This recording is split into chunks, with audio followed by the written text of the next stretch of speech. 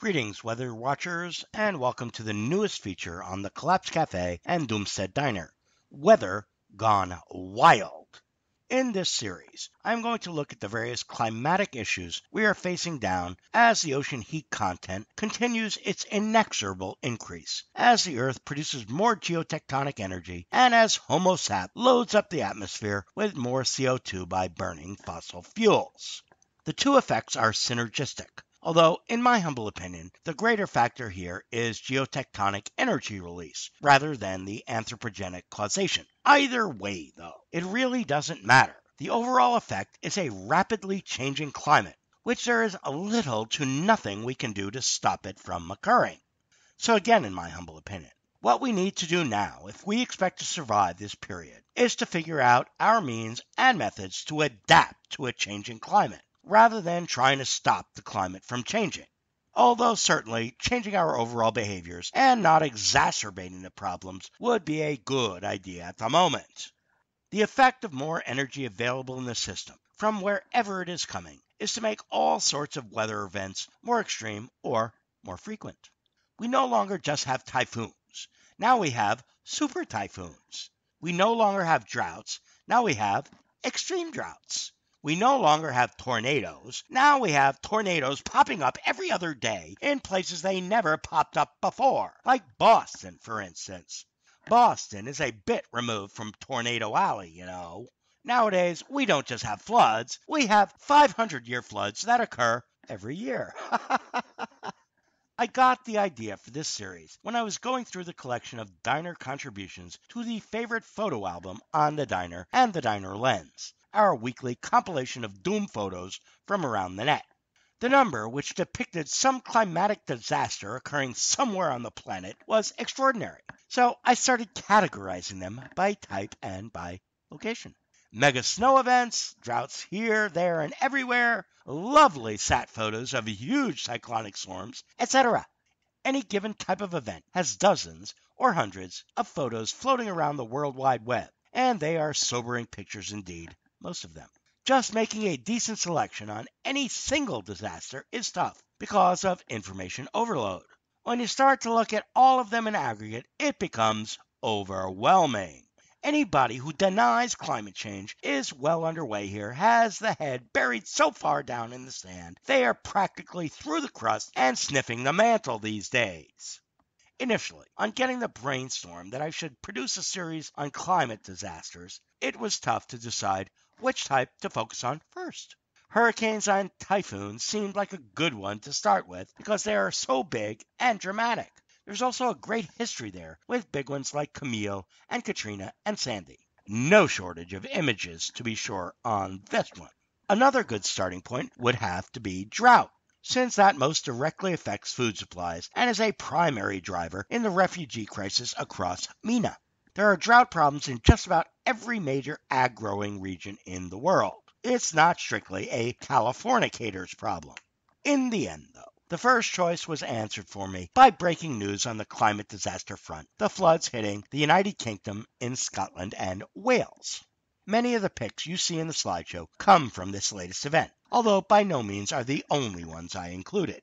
Jakarta has seen record flooding lately, so has China, and of course the Philippines these days seems to have a new 500-year flood every 500 days or so. Now, most of the time, even the worst floods don't take out huge number of lives. Not like earthquakes and tsunamis, anyhow. Depending where they hit, though, the property damage can be beyond belief. If a flood hits some small town in the Philippines, nobody gives a rat's ass about that, except, of course, the folks who live in that town. The flood gets more attention if it hits Manila, though, or Jakarta, or some other third world big shitty where a lot of people live. It still fades off the front page of the news pretty damn quick, though. More attention is paid if the flood hits a first world country, and more still if it hits a major metro in a first world country. Such is the case with the current round of flooding taking place in the UK as I write this rant. Decent-sized cities like Leeds and Manchester are under several feet of water. These two towns have a huge football rivalry. The riots when these two towns meet for a footy contest are legendary. Only Brazilians riot better at soccer matches. Do you think they will cancel the footy contest because of the flood? I doubt it. The show must go on. They'll move the matches to London or even fucking Paris if necessary and send footy rioters armed with Glocks up against terrorists armed with Kalashnikovs, which might even get as good ratings as the footy match itself. I'm backing off from the theater of the absurd, however. What astounds me as I watch the pictures go by are all the floating cars that are clearly fucking totaled in such a disaster. There's even one in there of a half-submerged Rolls-Royce in Jakarta. Now, how many people first off had flood insurance on their cars? And just how often can they keep replacing them when totaled in a flood? While most of the McMansions don't wash downstream in all but the biggest floods, just how often can you afford to replace all the rotted sheetrock each time the first floor gets flooded? What about all that furniture, too? So yeah, you get the requisite, I am just grateful to be alive. Sound bites from the afflicted right after the event. But 2 months later, after the waters have receded, do you ever hear from them again? Nope. Their macabre now stinks from mildew. They have no car to get to work, and the 200-year-old pub they used to bartend at is now downstream 30 or 40 miles away in bits and pieces. Are they still so grateful to be alive at this point? Besides the obvious economic consequences of regular major floods are the health consequences. First off, in any number of the photos in the slideshow, you can see everyone wading through sewage, floating crap of all sorts surrounding them.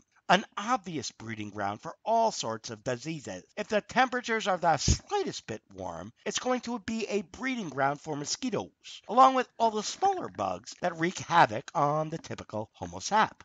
Then you have the fact that the entire water supply is compromised. Toilets don't flush, obviously. Most of them are underwater. Fresh water isn't coming out of the taps either. Electricity is out in the neighborhood, so sewage treatment plants aren't working either. Even after all the water drains off at some point, it takes a good deal of time and money to get all the system cleaned out and up and operational again. Where is all this money coming from? Basically, to systemically important big shitties, new loans are dished out by the international banking cartel for the rebuilds and fix-ups. Same as FEMA here. They don't give money away. They just offer up new loans. So, each time you get a new disaster, your neighbor goes deeper in debt. How many cycles can you go through this before the debt service is more than the whole community earns in a year, even in the good times? What is clear is in that just about all the major big shitties is an increasing likelihood of flooding events as time goes by. Low-lying cities like Miami experience it regularly already every time there is a spring tide, and even worse when there is a Proxygean spring tide, which occur with decent regularity as well. Even worse than those are extreme Proxygean spring tides, which occur about once every 31 years. Add to any of those a decent-sized onshore wind, and your low-lying coastal big shitty is under a few feet of water in no time. You don't do much better in inland big shitties either, because all of them are on major rivers. Because you need a large and dependable source of water for a big shitty, and you need somewhere to dump all the waste, too. Besides that, when these places evolved, navigable waterways provided a means for trade and transportation of goods. It's only since the advent of the railroads and automobile that more large cities evolved in a few other places. Although, even here, the biggest always need the sewage aspect of draining the shit out of the place to somewhere else downstream. So, it is unlikely to impossible that the huge population of Homo sap currently walking the earth can move away from these places and go elsewhere. Which means this population is going to be subject to more flooding events and more disease, and at some point they will become inviable to fix up again after the latest flood. There's a reason why the flood story of Noah and the ark made it into the Bible. Persistent flooding is a civilization killer. And that's all the doom. This time until next time at Weather Gone Wild, here on the Doomstead Diner. Later, Doomers.